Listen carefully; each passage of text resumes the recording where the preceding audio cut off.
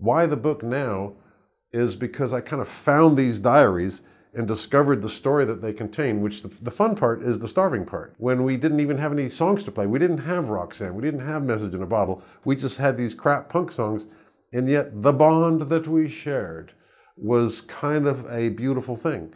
Sometimes I would write in the future, I would write, we got these dates coming up, I would put the dates in the thing, then come the day they were canceled or something, so I'd cross them out. Sometimes I would let a few days go by and I would catch up and remember what happened. I'm sort of on a Police mission this year. I'm doing the Police songs deranged for orchestra. There's like a Police deluxe stuff being released. It somehow seems this year is like Police business.